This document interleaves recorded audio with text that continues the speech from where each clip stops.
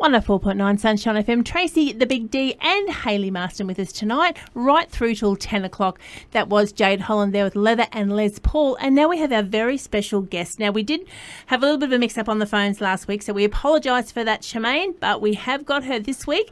And joining us is Sharmain Kendrick. Sorry, Sharmain. Hey guys, no worries at all. You got me tonight, so it's all good. It was a little bit of a mix-up, but you know what? It doesn't matter because all we did then was just play your song again, Break Your Heart. How good's that taking off?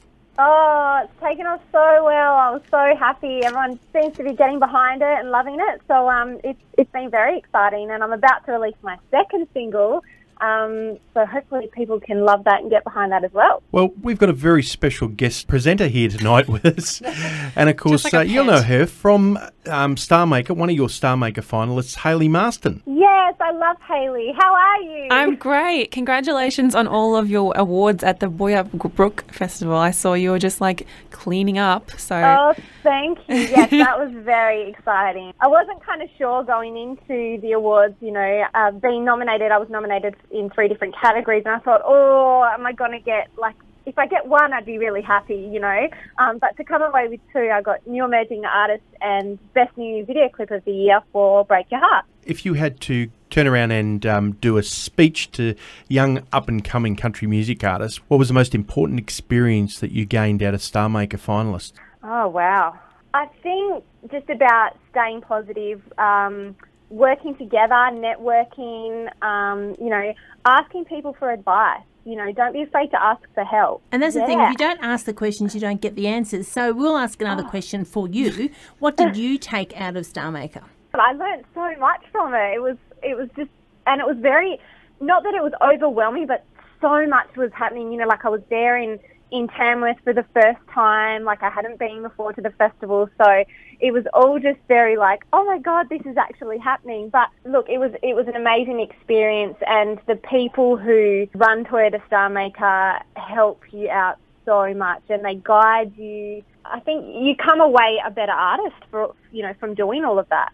And of course, since Tamworth, we've got the new release of the single Kill Him. I co-wrote the song with Mike's Car. Oh, look, it's a very tongue-in-cheek song, I guess, about an unfaithful man.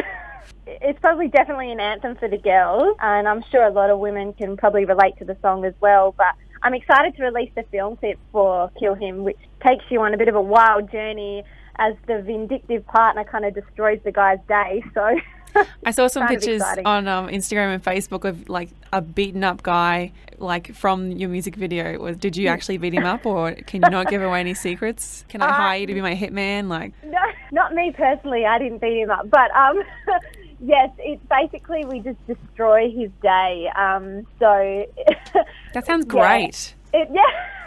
Hey, don't mess with the girl who writes songs. So you're going to kill them, and Hayley Marston's EP was even, getting even with someone. Maybe we should team up. Dudes. Hayley, we need to connect and write a song, I think. Yeah, I think so. Fellas, my word of warning to you, do not upset the ladies. Look, it's definitely very tongue-in-cheek. I would never go and do that to somebody. But no, it's a fun song, and I love the way Mike and I came together with it and the story that it tells. So I think girls will love it. Do you know what? I actually think guys will like it too. I think some guys might even relate to it. So if people want to find out more about Sharmain Kendrick, how do they go about it? Facebook, Instagram, all of those websites? Yeah, just head on over to sharmainkendrick.com. All my Facebook feeds and my Twitter and Instagram and all that, they're all on my website as well. But all my gig dates and everything are up there too, so you can check that out. I've got my launch coming up for the release of Kill Him, for the single and for the film clip, which is in Perth on the 2nd of April. But hopefully I can get back over east as well this year. Well, we might sit back now and find out what all the fuss is about. Here's Sharmain Kendrick and Kill Him.